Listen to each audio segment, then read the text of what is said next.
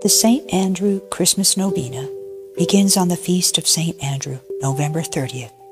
The prayer is said 15 times a day until Christmas. While it's called the St. Andrew Novena, the prayer is addressed to God and focuses our attention on the coming Nativity.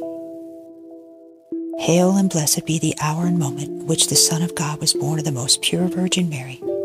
At midnight in Bethlehem, in the piercing cold, in that hour vouchsafe, I beseech thee, O my God, to hear my prayer and grant my desires.